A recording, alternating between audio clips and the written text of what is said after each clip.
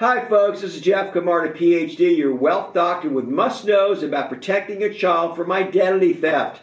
Now, scammers have all sorts of ways to get information about kids, information they can use to steal their identity. And it may be years before it's discovered. They could be adults, and this could take forever to clean this up. Young children might not even have an allowance yet, but thieves can make a lot of money off their identity. Criminals can grab children's information in the real world or online, most crucially the Social Security number, and then use it to open a line of credit using whatever address or bank account they choose. From there, the crooks can do anything from going on a spending spree to trying to claim the child's government benefits like health care coverage or nutrition assistance.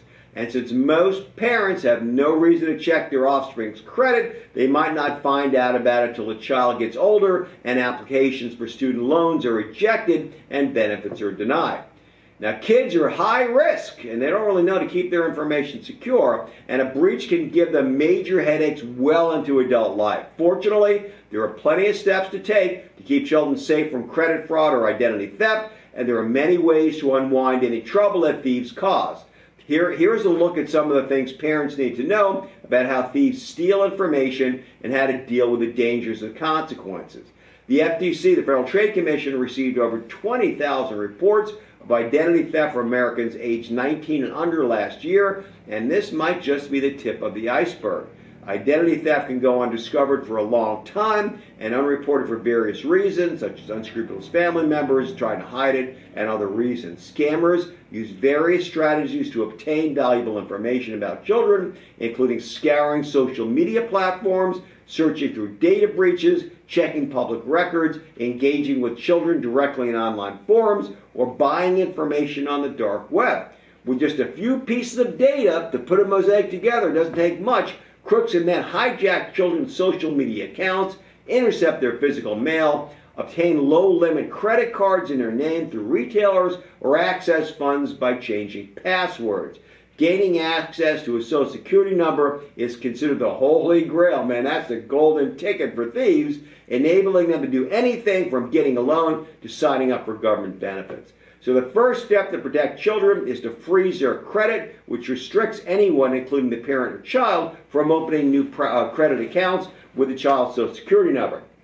The sooner people can do it, the better. In fact, they can enact a freeze as soon as the child is assigned a Social Security number. Freeze it up. They don't need it, right? They don't need a credit card for a while yet. Why make it available to thieves? To place a freeze, contact each of the 3 credit bureaus, Equifax, TransUnion, and Experian, and ask them to check your child's credit.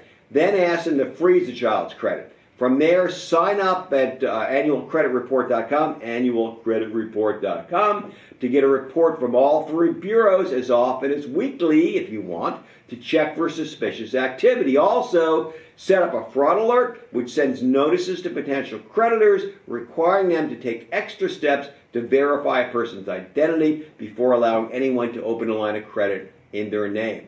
As children get older, there are ongoing steps to take to protect their vital information. Lock their birth certificate and Social Security card someplace safe, and be cautious when asked to share a child's information, especially the Social Security number. Be skeptical of requests for this information and only provide it through secure means like encrypted emails that Camarda and Taxmaster uses for its clients. Parents should understand how much information their children are disclosing online, as their digital footprint starts from a very young age these days. Encourage children not to disclose too much information online, and educate them about the dangers of sharing personal data on social media platforms or collaborative game sites. Parental oversight and conversations about online safety are crucial.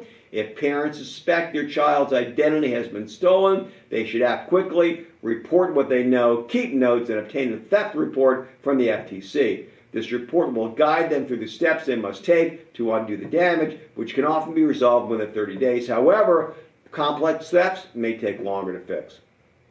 Now, protecting children from identity theft requires vigilance and proactive measures from both parents and children themselves. By taking these steps, parents can safeguard their children's identities and a large part of their financial future and prevent potential financial ruin down the road.